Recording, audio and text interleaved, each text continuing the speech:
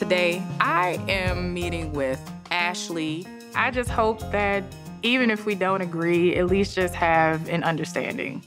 Because right about now, you know, I think we all just want peace.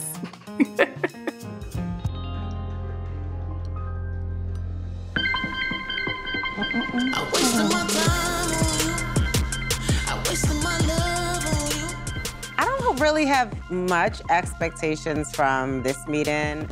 I just really want to clear the air and move forward, not necessarily as friends, but just try to get to a better place with joy. Hi, how are you? Good, sleepy, tired. Hi, welcome to Butter Me Up. How are we doing? You have like anything with like espresso or Yeah. like a wake me up? I can get you an espresso shot. Yeah, that'll be fine. Okay, Yeah, sure. thank you. And a water. Yeah, of course. We got one. Bunch of lemon. How are you? Busy, tired, everything that you just described.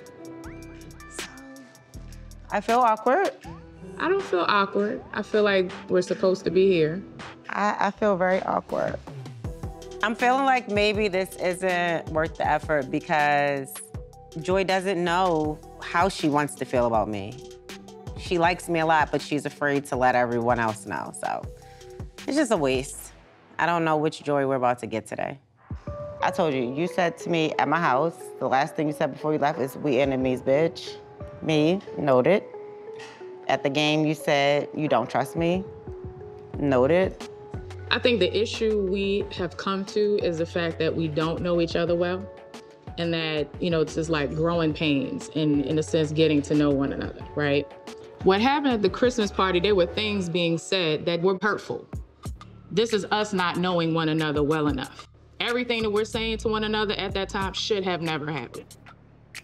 I feel like had you and I had a conversation prior, it would have been fine.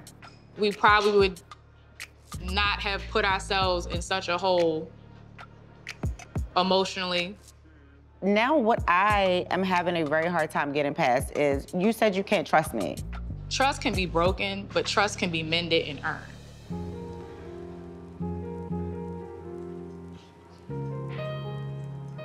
I want to rewind and again, apologize to you directly. I did not mean to break your trust. I was pissed off. And I received that, and I accept your apology. And I will apologize for anything that has made you feel any kind of way, because we haven't spoken. And I would rather move forward being blatantly honest.